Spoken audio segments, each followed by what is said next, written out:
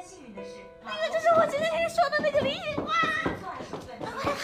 什么呀？那个，看我的李警官。摄像头几乎没有捕捉到他的画面。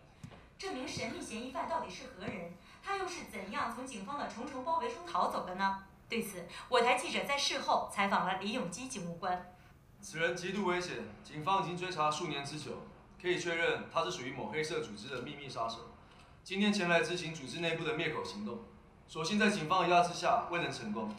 我在这里呼吁广大的民众，一旦发现此人的消息，立刻通报警方。另外，由于案件尚未告破，诸多细节无法告知各位，还请见谅。虽然今天让嫌犯侥幸逃跑，但警方已经发布通缉令，我们保证会在最短的时间内将其逮捕回来，把南岛的安全还给大家。谢谢各位。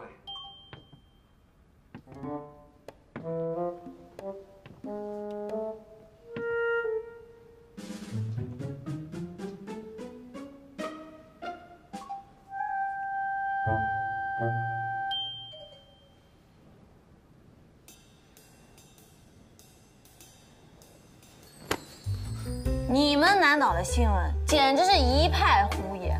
姐姐，今天我就在那个包围中心杀了出去，为什么报道里面没有我？没有我？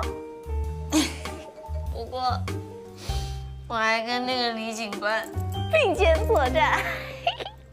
哦，他还把他的名片给我了。你的名片呢？妈呀，名片不见了！哥哥，名片是不是在你那儿啊？不在我这儿。在你这儿吧？这儿。给我。华英，我出去一会儿，晚点回来接你。去吧。然后你记得打电话给李警官，让他来跟我喝酒。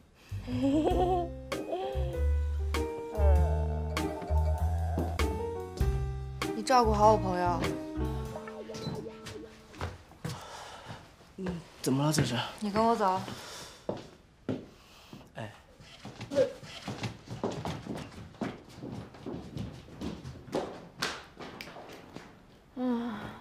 喝酒啊！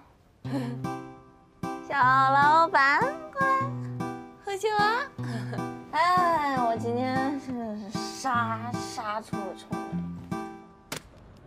你走吧。哎，别啊，姐姐，我一个职业操守，我是不是说错什么？放手！我现在对你就没有兴趣了，希望你别自讨没趣。放。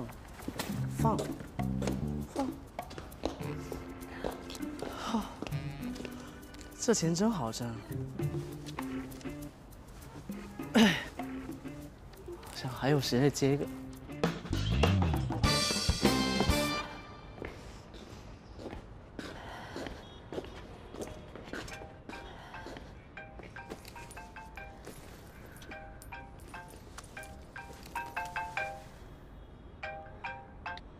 杀出重围。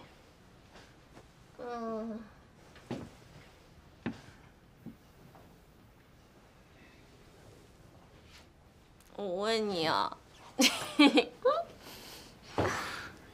你会不会喜欢上警察？啊？我